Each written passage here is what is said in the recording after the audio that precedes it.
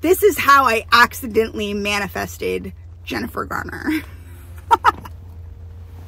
And Joe thinks I am out of my brain, but I know that this is how I manifested her. Get ready with me while I share with you how I accidentally manifested Jennifer Garner. Manifesting has been a big part of my life. It's actually how I moved out to California. After reading You'll See It When You Believe It by Wayne Dyer, I was propelled to move out to California 2 days ago. Like, what can I record that would be interesting for my audience? You always love celebrity story. When I moved out to California, I never watched Alias or anything like that. Honestly, it was my own insecurity. I thought Jennifer Garner was just a pretty face and that's it. I was like, why do I want to watch this? She probably has horrible acting skills.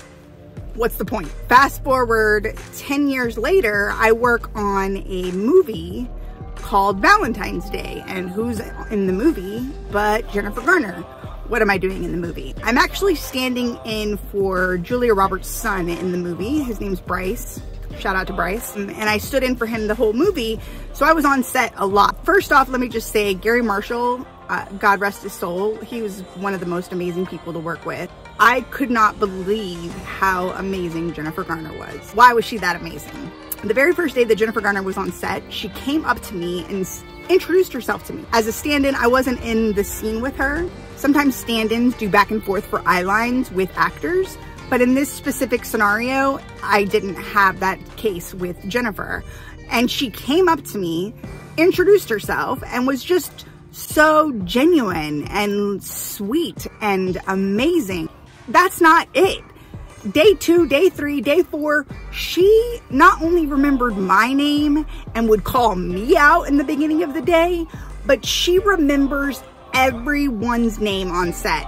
It was like a skill that I wish I could embody on a regular basis. She knew Crafty's name. She knew a PA. She knew if you were on set, she knew your name. And maybe it's, you know, this is part of her acting, you know, maybe she just remembers people's names because like, that's kind of like what she does as an actress. No. I've met many actresses. They don't remember your name. I've met many actors, many actresses. They don't remember your name. They just don't. So she remembers people's names. That doesn't make her like the sweetest person in the entire world. Not at all. But about a week into the project of Valentine's Day, she called me aside and we went into this classroom. At the time we were filming in a school. We went into this classroom and she was like, Tara, I want you to meet my daughter. And at the time I met her daughter, Violet. Violet was like my height at the time. And it was not my doing, it was Jennifer's doing. And I thought that was just so incredibly genuine and so incredibly awesome. Truth be told, I was at a really low place in my life and I really didn't know what the next step was at that point. So I felt like this woman kind of inspired me just to kind of keep going and that there's good people in this world and that it's all gonna work out. And it did. That was my amazing experience with Jennifer. I have had many good and bad experiences with actors, but Jennifer stood out to me and always will. And after that, I watched most all of her movies. I watched most all of her television shows. If I saw her coming out with a new movie, which she is next week with Netflix, I was like, I'm watching this. Life happens and I ended up not recording it, right? That night, I was putting Grayson to sleep and I could not find his remote control. And usually I lay in bed with him and he was already drifting off.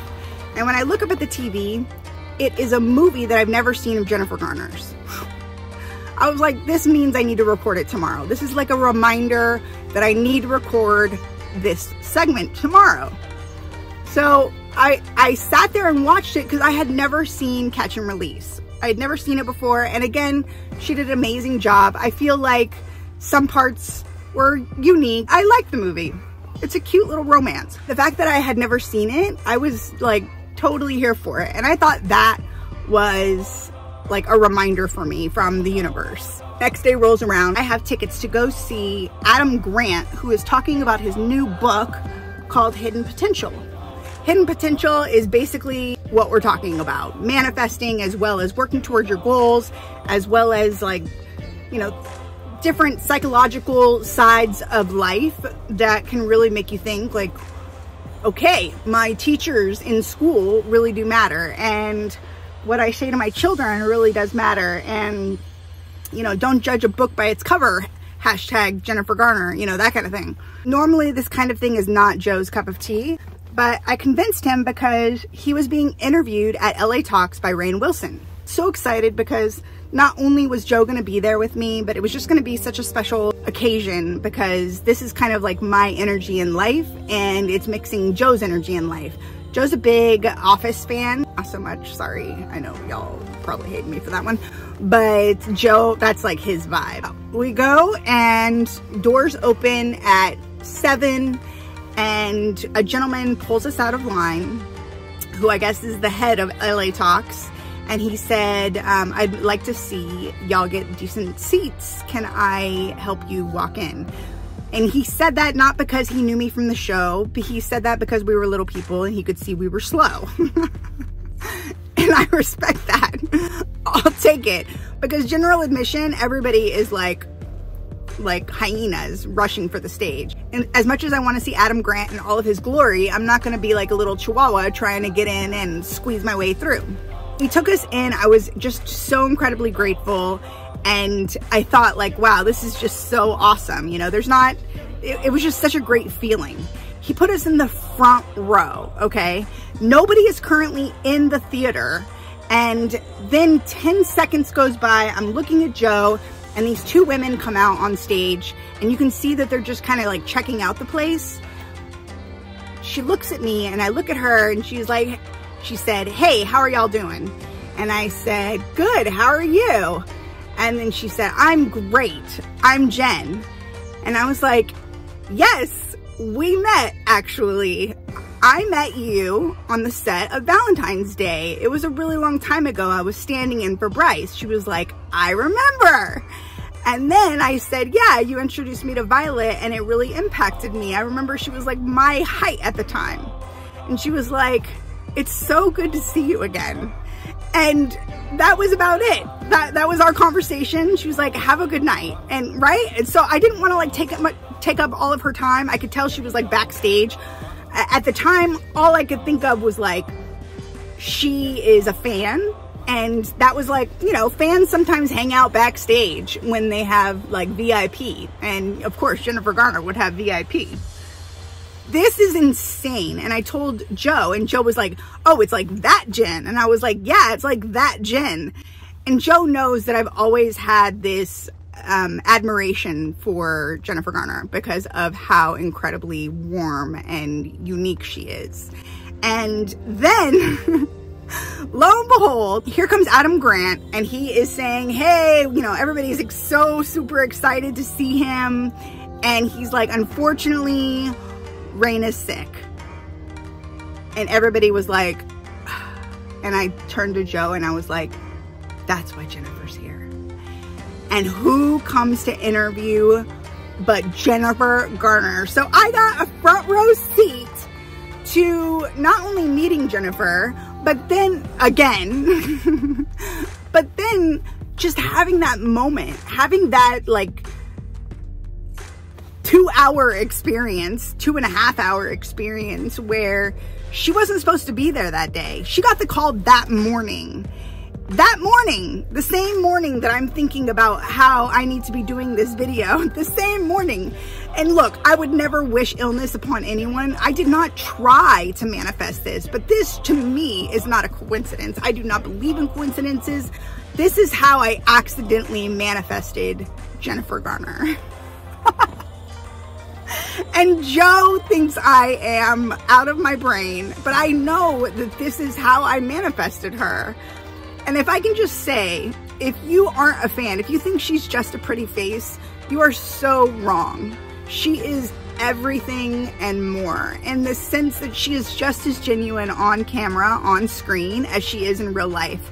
And if you were there watching this interview with Hidden Potential, if you were at LA Talks, you saw the real Jennifer. How Jennifer was on stage is how she is off stage.